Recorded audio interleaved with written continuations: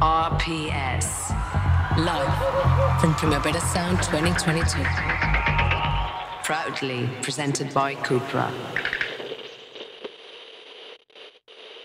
Ladies and gentlemen, you're listening to a Radio Primavera Sound live broadcast from the Parkdale Forum and Primavera Sound second weekend, weekend 2. It is not only one of the greatest intersections for modern music made on the fringes, it is also a wonderful place to meet very interesting people from all over the globe. People from as far away as Australia have flown all the way into Barcelona to perform at the festival, like our next guest, who may manage to bring a mood of doomed romanticism to the forum. Ladies and gentlemen, Alex Cameron. Thank you very much for having me. What a pleasure. Nice. Thanks for being here. We have to have recorded claps because they're clapping, but we don't hear it on the microphone. Okay. So, yeah. There's lots of people clapping. Yeah. For the record. For the people listening, just so you know. Yeah. Junji, our sound technician, please. We need aplausos pregrabados. Yeah. Like in the sitcoms. Yeah. You just played the Vine on stage, which we can all see from here, like a few hours ago. So thank you for being here. I bet you're still from the adrenaline of playing. Sure. And you also played at the city venues, that the special gigs we have been doing this week at Razzmatazz this Sunday.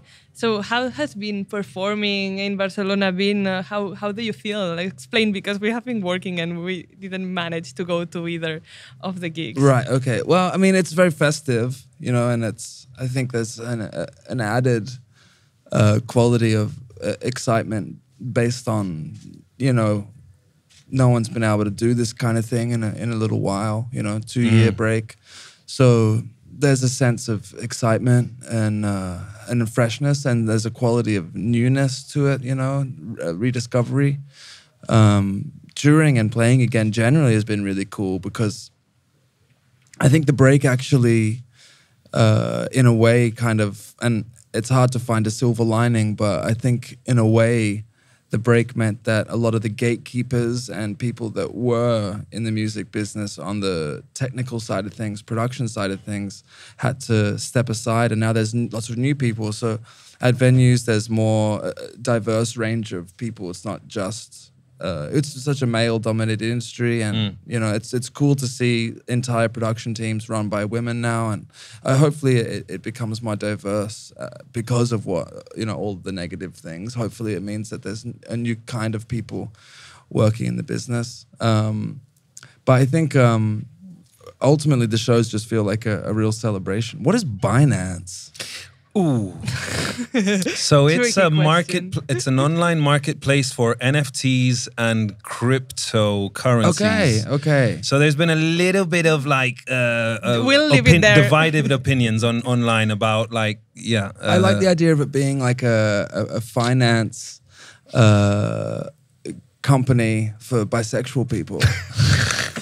It's like, I think you just made their slogan. Yeah, that's we're like Binance, the finance. Yeah, it's like I've been raised to use, you know, the more traditional economy, but I'm also curious about what this crypto thing is.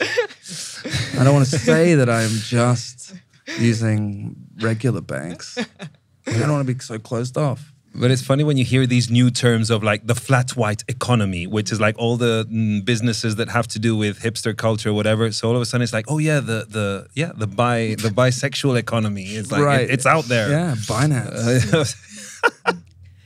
So apart from being here, you have been touring for a while and you have plenty of shows to go. How is tour life? Are you like in contact with reality? I feel like if I change cities so often in such a like not short period of time, especially in a long period of time, I would be kind of crazy. Yeah, I mean, I think there's an element of my personality that struggles with stability. So I actually quite enjoy the mania of it, and I'm my most mentally fit when I'm traveling and touring and working. And working is great. I've worked every other job, and this is the best one. So Yeah, it sounds like a pretty good job. yeah, it's a good job. You said mentally fit when you're traveling and touring. Yeah, I feel like you can change when you change cities. You leave a lot of your previous thoughts in that city. Yeah. And so if you're changing city every day, it's always an opportunity for a new. It's a great privilege to be able to travel and meet new people, and Yeah. it's a unique style of living. But maybe I could also be like a traveling salesman or like a. What else causes people to travel? Sales, well, tourism. Tourism.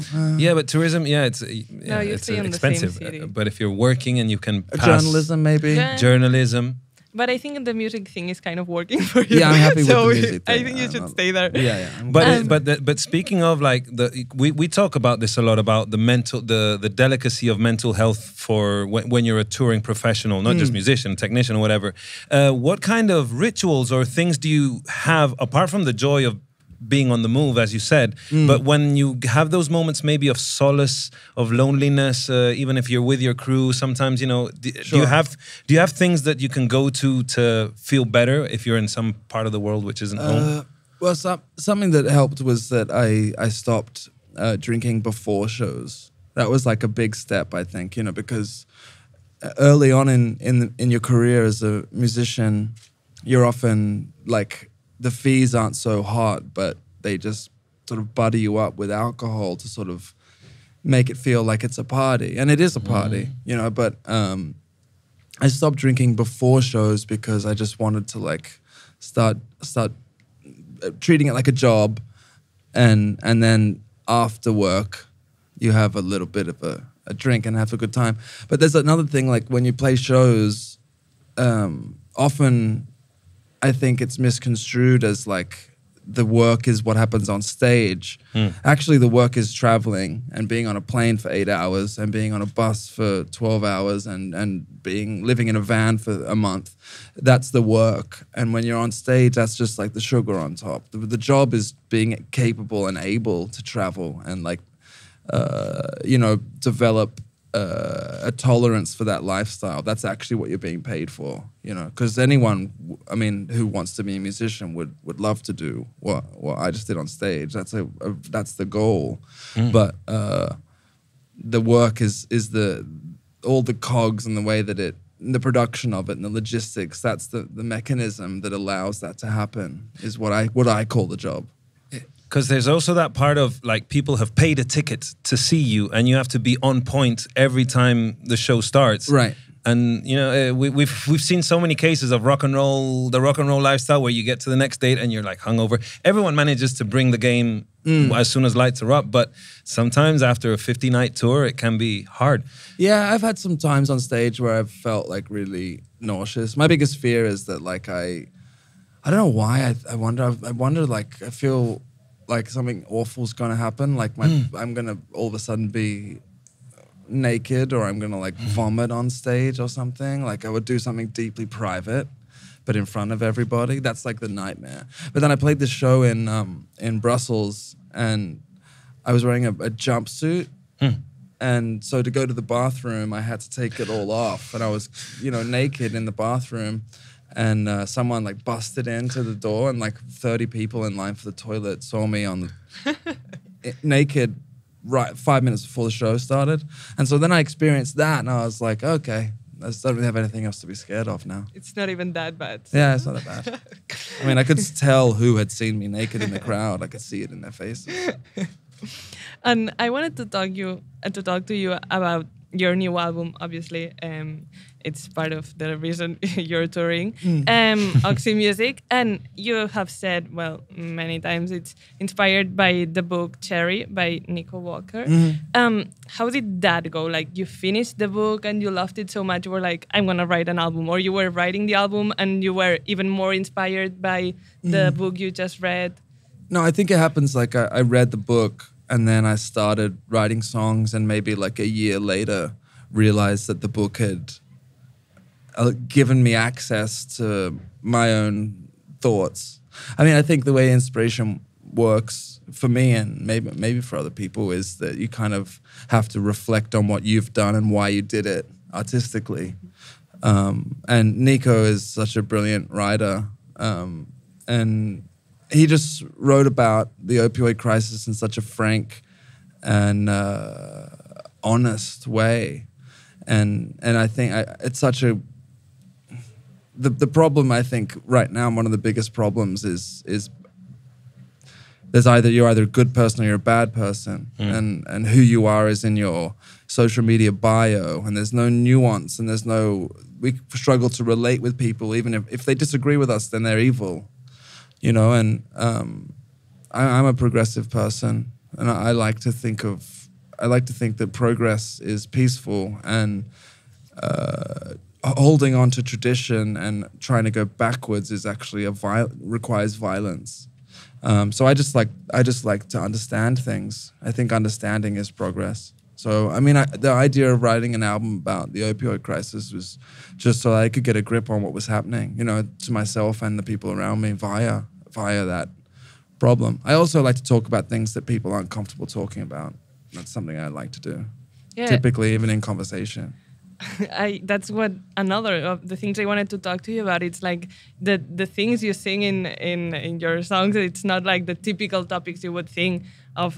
Yes, we have heard songs before, and they're kind of all the same. But you've talked about being a stepdad, becoming a stepdad, sex and family life, addiction, and whatever else you have sung about. Have you ever had like this moment of being kind of scared of talking about a certain topic, that maybe because you are also fictionalize a lot of your songs, that people tell you, oh, you're not representing or singing about this properly or whatever, especially because it's a niche topic?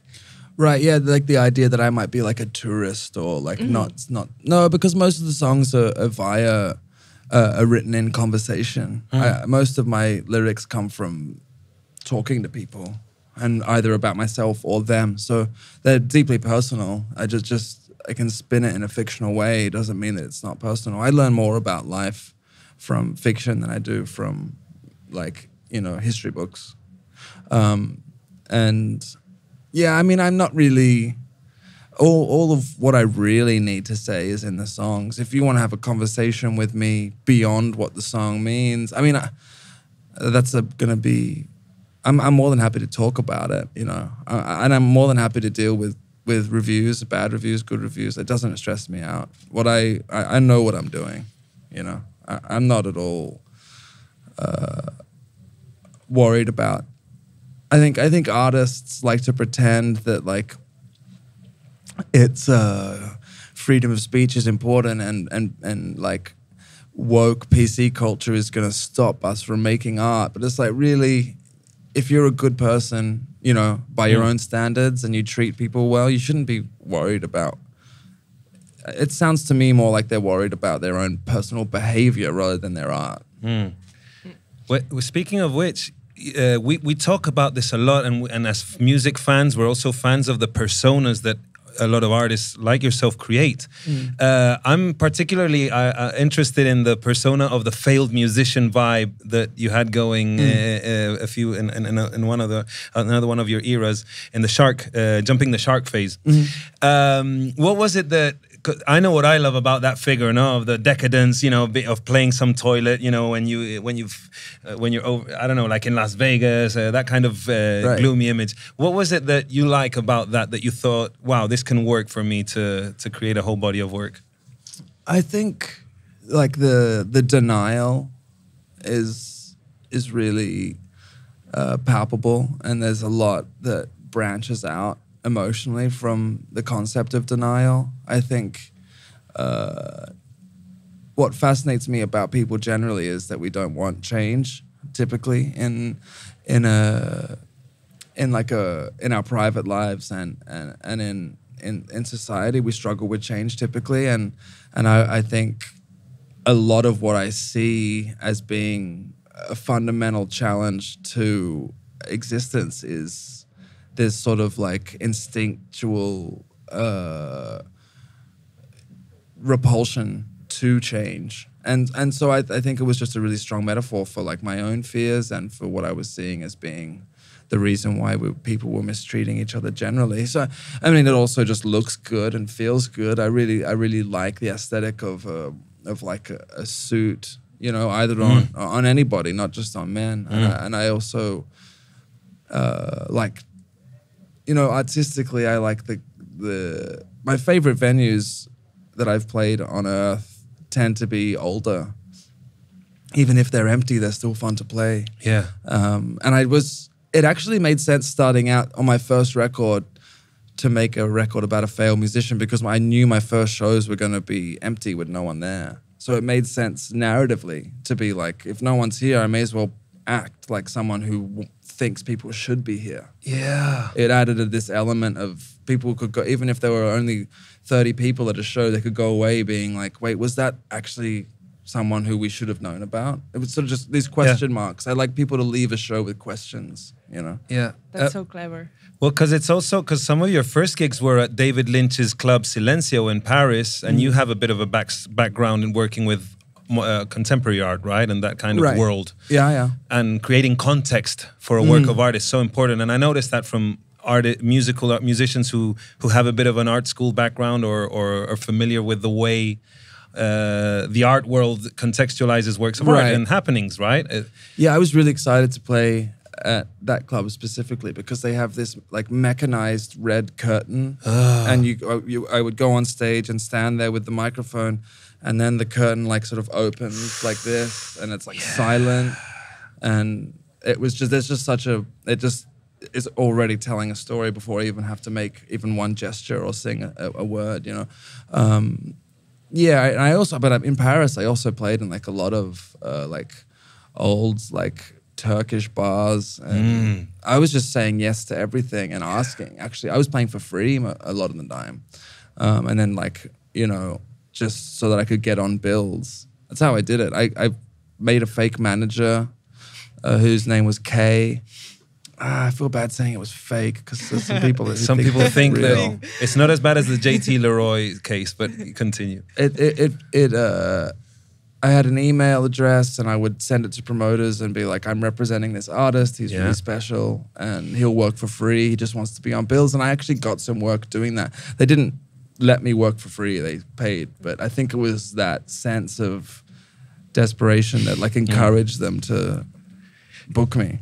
Yeah, it's cruel, but it's true. It's like it sounds desperate if you, the artist, are, can you put me on your bill? Whereas if you create a fake, it's quite standard practice. I've done it. So right, yeah, it's not so out of line. But you know, I think I would like to think beyond the whole world I was trying to create artistically. The songs do the talking. I knew the songs were good. I knew I liked the songs by my own standards. So it was just a matter of time displaying willingness to work. The quality of the songs and my willingness to work. My uncle always said that you got to balance your ambition with your work ethic. So if you can understand what your actual work ethic is and balance it with what you want out of life, you got to find the mix. Because when you have this huge ambition but no work ethic, or good work ethic and no ambition, that imbalance can create, you know, challenges mentally in life, you know, lead to depression and anxiety. So he gave me that advice when I was younger, and I'm still grappling with it. Like, what do I want to do, and what am I capable of doing? And then what do I want to achieve? And that balance is important for like finding, I don't know. That's actually really good advice. I'm just thinking now, like I was kind of blown away. He's like a farmer from Queensland. Well, we know who to talk to if we want great advice. I have one last question because we're told we have to go already.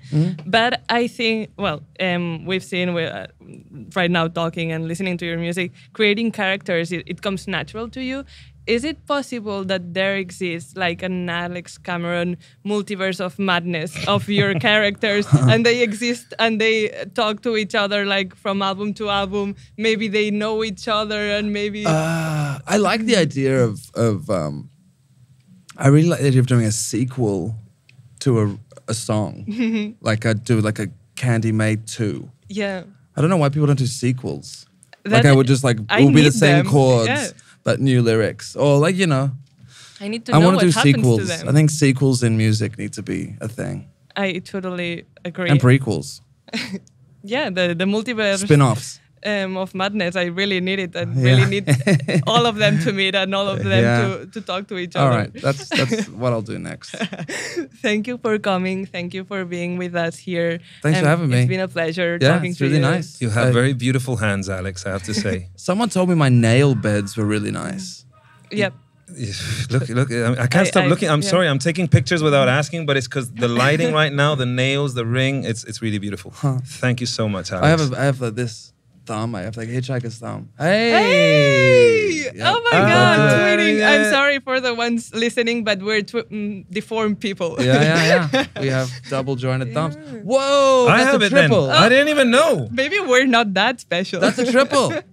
Yeah, guys, thanks for coming from 3 deformed Thanks for being here, humans. everybody. And that was really fun. I hope we get to hang out. Thank you, Alex. RPS. Live from Primavera Sound 2022. Proudly presented by Cupra.